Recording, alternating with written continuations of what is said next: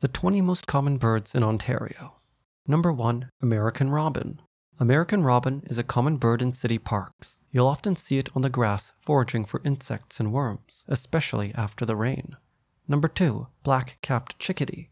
Black-capped chickadee is one of Ontario's most loved birds, frequently being seen chirping about in forests with its characteristic call. They can become quite unnaturally aggressive when they are fed. Number 3. White-breasted nuthatch. White-breasted nuthatch loves to walk up the trunks of trees. Can you believe this small bird can survive the harsh Ontario winter?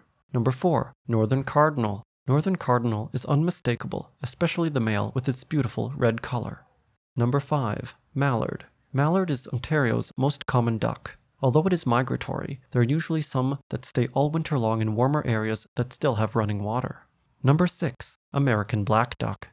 American black duck is similar to mallard, but the male does not have mallard's distinctive breeding plumage. Check out Mallard versus American black duck to make sure you've identified the right one.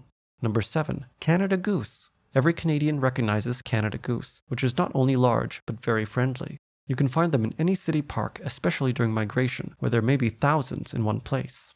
Number 8. Ring-billed gull. Although ring-billed gull was once rare, it is now a common sight on beaches. I love photographing these birds in pools of water. They can be distinguished from the herring gull by the ring on their bill and their yellow feet.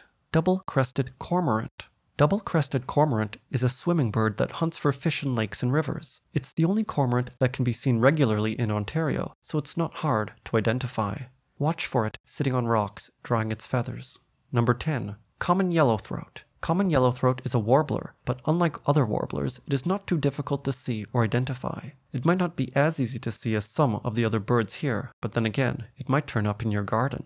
Number 11. Yellow warbler. Yellow warbler is one of my favorite warblers. It is not only yellow, but often has subtle and beautiful red streaks in its plumage.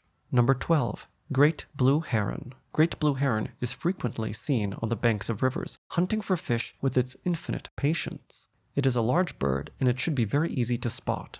Number 13. Song sparrow. Song sparrow welcomes the spring in Ontario with its beautiful, melodious call. If you sit patiently near a swamp, you might even get close enough to one to photograph it. Number 14. House sparrow. House sparrow is another beautiful sparrow, but it's not a native species here. It originally came from Europe through purposeful introductions. It is rare in natural areas like forests, preferring more urban habitats. Number 15. American crow. American crow is the most common corvid in Ontario. They stay here in the winter and can be seen in huge numbers on cornfields in the winter, searching for food. Number 16. Gray catbird. Gray catbird really has a call that sounds like a cat. It's a nice gray bird that has a slightly darker gray cap. Number 17. Red-winged blackbird.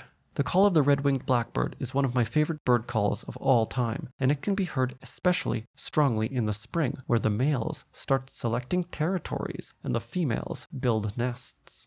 Number 18. European starling. European starling, as its name implies, is another non-native bird, yet it has a mysteriously beautiful iridescent plumage.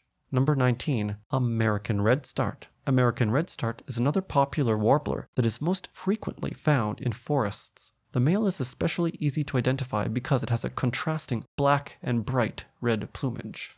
Number 20. Wood duck. The wood duck is a small duck that is very frequent in city parks and elsewhere. It is most famous for the breeding plumage of the male, which is amazingly colorful. I hope you enjoyed this list of the 20 most common birds in Ontario, and I'll see you again next time.